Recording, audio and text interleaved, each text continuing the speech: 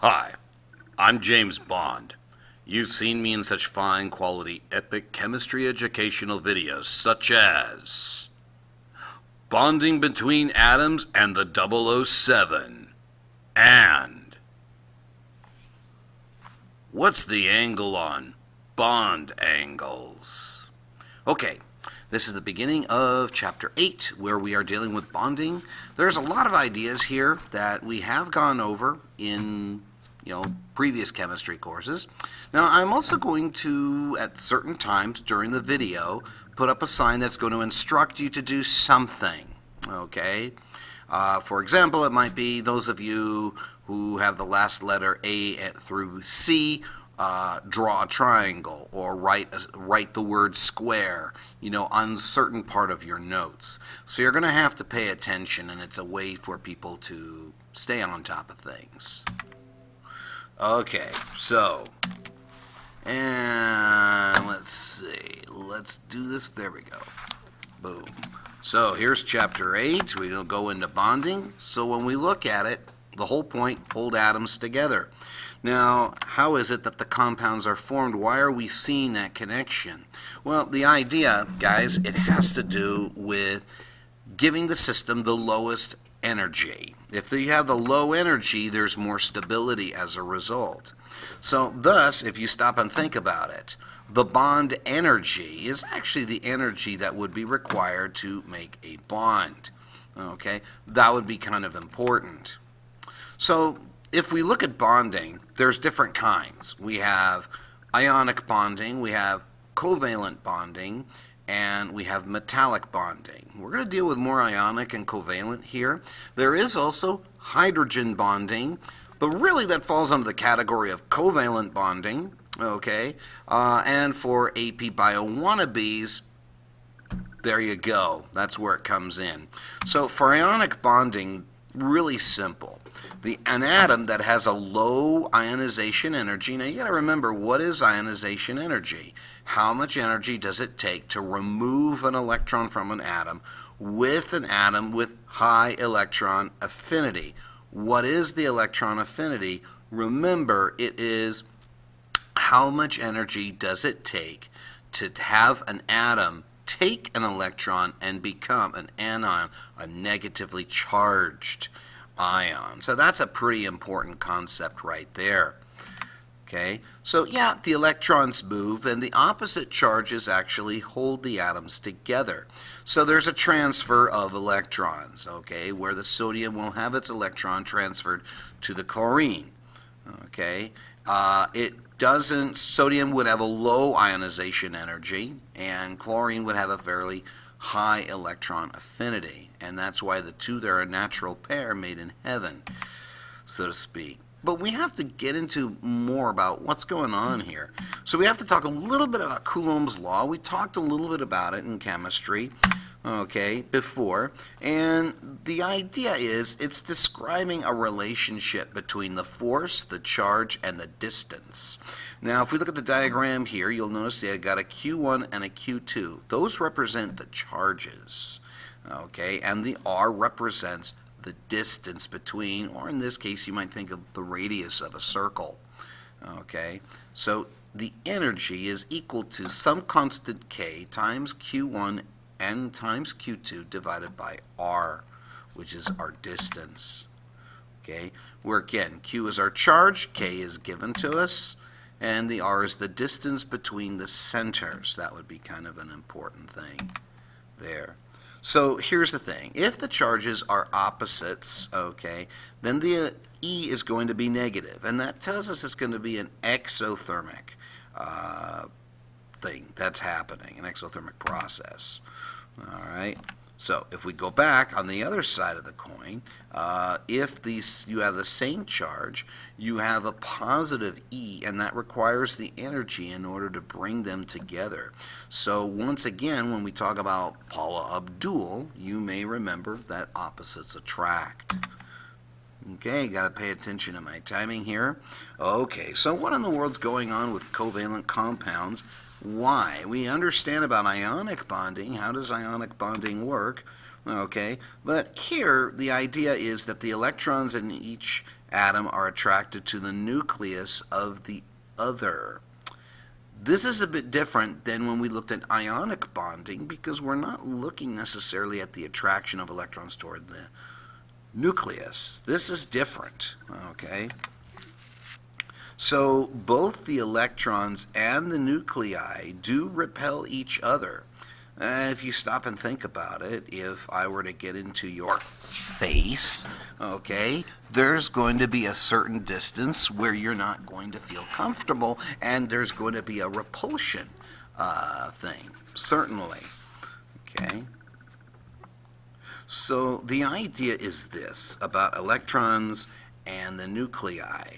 There seems to be some optimal distance, an optimal meaning a good distance, the distance where you have the lowest possible energy. Now, why in the world would be interested in the lowest possible energy?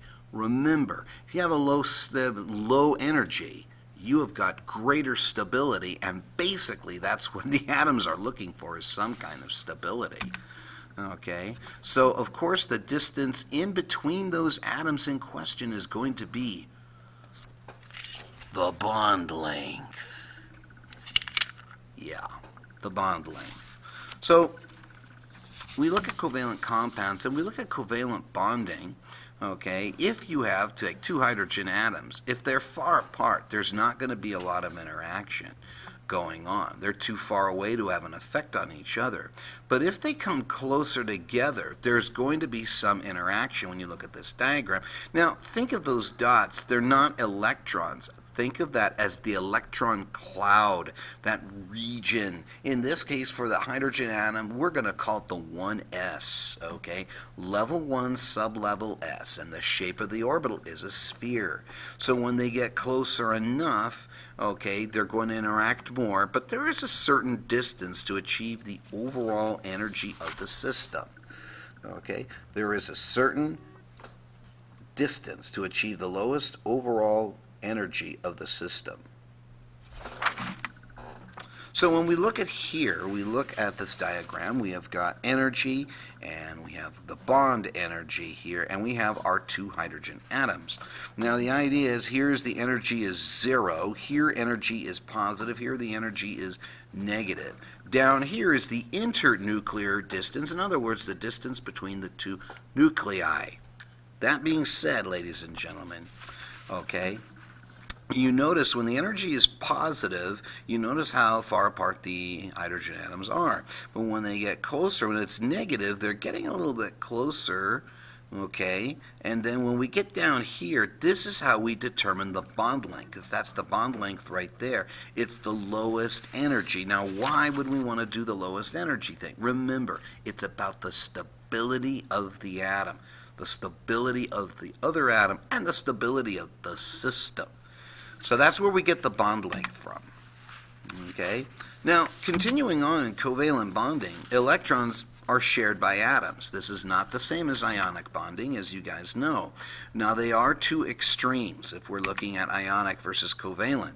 Now, in between those two opposites, we have the polar covalent bonds, okay? The electrons are not shared evenly, whereas we talk about covalent bonding that the electrons are shared. There's equal sharing and there's unequal sharing, if you think about it.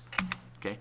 So one end is slightly positive and the other end is negative. Wait, where did that come from? Well, remember, you are dealing with positive and negative charges even within an atom. Now imagine if you've got two atoms coming together, there's going to be some positive and negative stuff coming.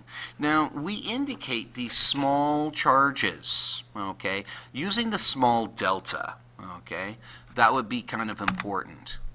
Okay, as we're moving on here, what about this? So here's an example. We have hydrofluoric acid. That's HF. They use that to etch designs in glass? Yeah, that's it, glass. Okay, so when you look at the frosty stuff in the glass, you could look at that and say, that's what causes it. So if you notice on the HF, you notice how H has got the delta positive and the F has got the delta minus, okay? Well, it's reasonable to say that when we look at a polar covalent bond, it's an unequal sharing of electrons, Okay, so if we look here, here's a bunch of hydrofluoric acid molecules running loose out there, unsupervised. This is not a good situation. It definitely is not a good situation. Okay, absolutely, absolutely, absolutely. Oh yeah, there we go. So, absolutely not a good situation. But you notice again how the hydrogen has a positive charge and the fluorine has a negative charge to it. Okay, now imagine we can put it in an electric field like this, and then we can sit there and add some electricity. Okay, pika, pika, spew! And voila! Look how lined up they are. They're so nice and neat and orderly. It's incredible. It's just the awesomeness of chemistry. Okay, but how in the world do we go and find out about the kind of bonds that these guys are going to form? Well, you may remember we talked about something called electronegativity. Oh yeah, electronegativity is the ability of an atom in a molecule to attract the shared electrons to itself. And this is it right here. So given what we know about the characteristics, okay, we can look at sodium with 0.9, and then we can look at something like fluorine with a 4.0. Now remember, sodium is going to have that one valence electron. It's going to want to give it up. So really, it's not going to have a very strong electronegative force that's there. Chlorine and fluorine, on the other hand, well, you know what? They have got a need for that electron. Okay, so that's why they are higher. Now, if we go down on the bottom here, you got francium at 0.7 and fluorine at 4.0. Okay. Know the trends. That's a really important idea, guys, because then you can make a likely prediction as far as what kind of bonds that you have. You won't have this on the AP exam. You just won't. Okay? Our electronegativity trends, that would be kind of important. Okay? So here, if you go from the left to the right, it increases. If you go down a group, it increases. All right? And the noble gases are not discussed. Well, how come? Well, the difference in the En tells us. Okay, but I got to make sure. The bond type. Well, okay, let's answer that question about the noble gases. Your fluorine, your chlorine, and because they have their full outer shell of electrons, they honestly don't need to do this. And that'd be kind of an important thing for them. Okay, my time is running low here. It's running short, so I'm going to have to start winding. But look, electronegativity trends, the difference when we look at two atoms and we connect them, the difference in the electronegativity is going to tell us what kind of a bond is it. Okay, if it's greater than 1.7, it's ionic bond. If it's less than 1.7, it's polar covalent bond. If the electronegativity is absolutely 0, it's a nonpolar covalent bond. It's a little bit different than what I had mentioned in the previous chemistry classes. There is very seldom are you going to have, electronegativity difference of 0 for that. So when we look at that, we can look at the bond type. There's covalent, polar covalent, and then ionic. Okay, as we go through,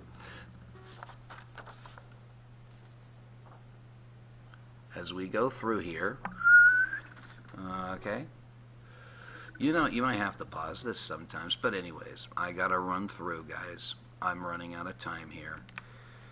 Okay, so this is it. Covalent character decreases as it becomes more and more ionic, and ionic character increases as we go on. Okay, and we're going to stop at dipole moments here for this one. Okay, guys, take it easy and have a good one.